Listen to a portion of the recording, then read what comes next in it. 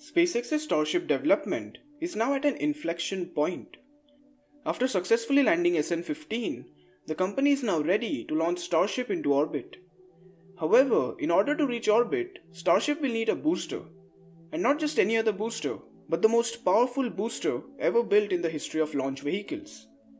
We are talking about the Super Heavy, the first stage that will power SpaceX's next-gen fully reusable Starship. So in this video, we'll take a brief overview of the Super Heavy booster, compare it with the other launch vehicles, and finally, take a look at the future test campaigns for the Super Heavy prototypes. So without any further ado, let's get started. The Super Heavy is massive, to say the least. With the height of 70 meters, the booster itself is as tall as SpaceX's entire Falcon 9 rocket. It will have a payload capacity of 3,400 metric tons and will be powered by SpaceX's 28 sea-level Raptor engines. That's one more than Falcon Heavy's 27 Merlin one-day engines. However, this leads to a big question. Why does Super Heavy have so many engines? Isn't it better to have a smaller number of more powerful engines like Saturn V's F1? To answer this, let's assume that during a Starship launch, one of the Super Heavy's 28 Raptor engines failed during the flight. Even though it won't be a good sign, losing one Raptor will lead to a thrust reduction of only about 3.5%. This can be more or less compensated by the remaining 27 Raptors, and the mission won't end up in a critical failure. However, on the other hand, if one of the 5 F1 engines for the Saturn V failed, it would effectively lead to a 20% reduction in thrust. This would inevitably lead to a critical mission failure. Such an event has actually occurred in the past with Falcon 9 during the CRS-1 mission. At T plus 79 seconds, one of the 9 Merlin engines of Falcon 9 booster experienced a sudden loss of thrust and was shut down. The onboard computers immediately readjusted the flight profile and compensated for the lost thrust.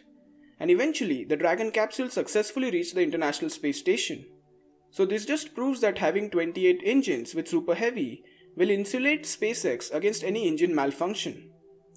Sure, this might lead to some plumbing nightmare, but in the longer run, this does have its own advantages. Now, let's compare the Super Heavy booster with some of the other booster stages of current and upcoming launch vehicles. Starting with the Falcon Heavy, the most powerful launch vehicle currently in operation. With its 27 Merlin engines, the Falcon Heavy gets a thrust of about 22.8 meganewtons during liftoff.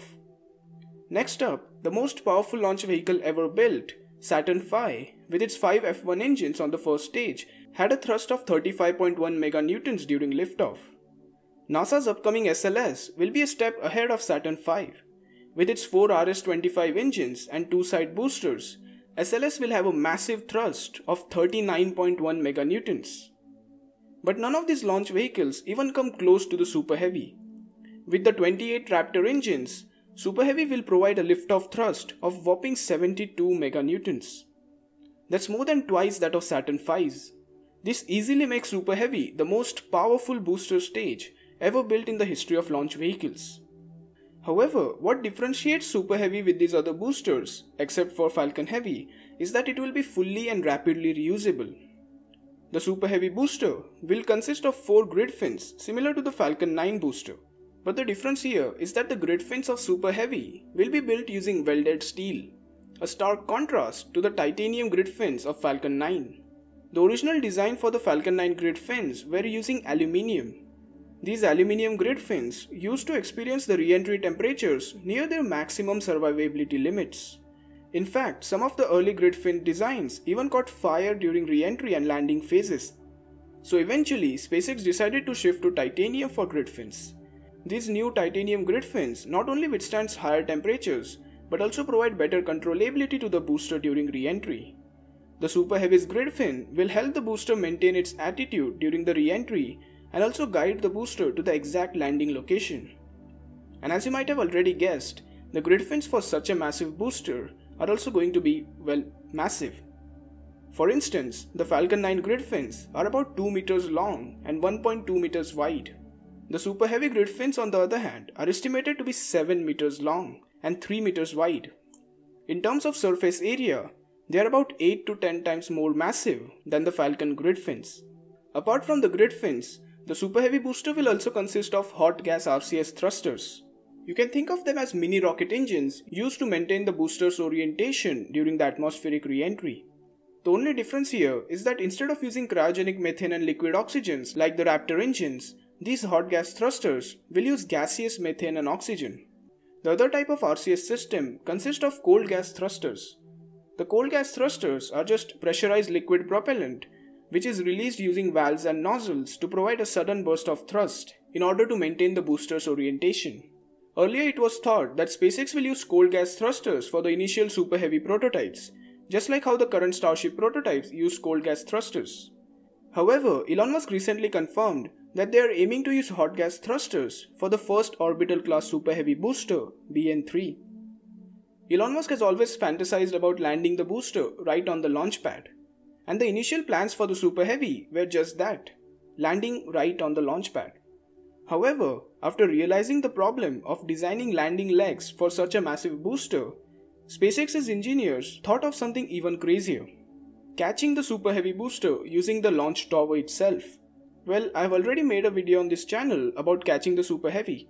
Do consider watching it after this one. To summarize that video, there are two main benefits of catching the booster. First of all, getting rid of landing legs would reduce the dry mass of Starship. This in turn would increase Starship's payload capacity to low Earth orbit and beyond. Secondly, this would allow Starship to achieve rapid reusability, where SpaceX can launch Starships within just a matter of hours. However, I am pretty sure that SpaceX won't attempt to catch the Super Heavy booster, at least for the initial dozen or so flights.